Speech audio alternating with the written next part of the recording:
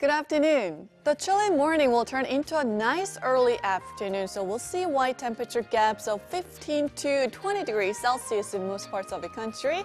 Let's address accordingly. Meanwhile, the dryness in the air continues for much of the country. Seoul has been under a dry weather warning for nearly a week now, and it's very likely that alerts could be upgraded to a warning in other parts of the country as well. In taking a closer look at today's highs, temperatures will skyrocket to 21 and 19 degrees Celsius in Gyeongju and Chuncheon this afternoon from freezing morning lows. Jeju, however, will be a couple notches cooler than the season norms, topping out at just 14 degrees Celsius this afternoon. Now, the weather looks promising for most regions this week. Readings will hover right around the season norms under bright skies, while parts of Gangwon-do Province will see rain in the middle of the week. That's Korea for you, and here's the international weather for viewers around the globe.